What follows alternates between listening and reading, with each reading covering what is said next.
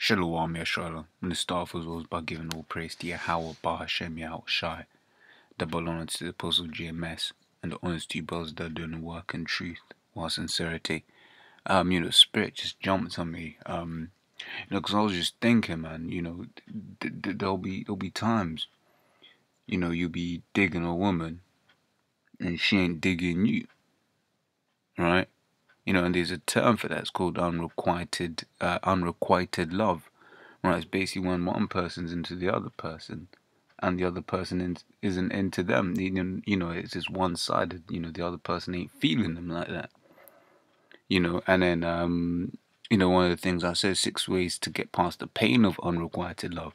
Now, just in case you think I'm trying to be some relationship expert, I'm gonna liken this to the unrequited love that our power, Yahweh, Bahashem, Yahweh Shai, has been feeling from Israel, has been getting from Israel, because here it is, the Most High loves Israel, but 2/3 of Israel don't love him back.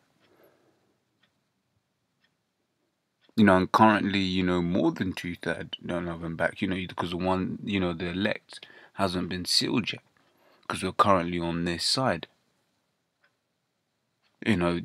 The elect haven't all woken up, and Jesus Jeremiah 6:2 says, I have likened the daughter of Zion to a comely and delicate woman, right? So basically the Most High is likening us to a woman, man. And like I was saying, for the most part, man, you read through the scriptures, read through the history, man, Israel kept going off, man, kept going off. So imagine how pissed off the Most High is, man. The scriptures say that, when the Lord comes back, all hell's gonna break loose. Why? Because there is need that the Most High take out his anger, man. When you read the scripture, it says, Exodus 34:14 says, For thou shalt worship no other God, for the Lord, whose name is jealous, is a jealous God. So here it is, Israel's been going off, worshipping Tammuz. I mean, yesterday was fucking Saturnalia, man. So worshipping Semiramis, Nimrod, and Tammuz heavy. How's the majority of Israel doing that shit? But the scriptures say here, the Lord is jealous.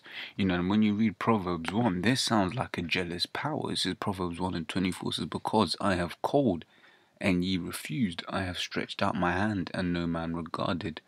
But ye have set at naught all my counsel, and would none of my reproof. I also will laugh at your calamity, and I will mock when your fear cometh.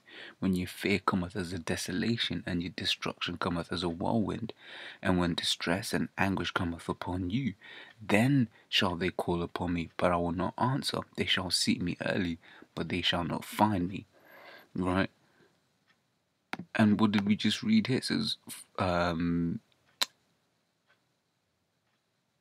For the Lord, whose name is jealous, is a jealous power. The Most High doesn't like, the shit we're doing, man. We piss him off with the Lord, man. But it's literally because he's had mercy on us. Scriptures in Romans 3:23 says, I believe 3:23 says, all have sinned and come short of the glory, man. So we've all sinned, which is why you have to thank the Most High, praise the Most High, that he's made a way through his son Yahweh Shai in the world called Jesus Christ for us to be saved, man. This is Matthew 22:36. It says, Master, which is the great commandment in the law? Yahweh Shai said unto him, Thou shalt love Yahweh thy power with all thy heart, and with all thy soul, and with all thy mind. Right? So basically, the Lord requires us that we love him as much as he loves us. So that you don't get a case of unrequited love. So that it's a two-way thing.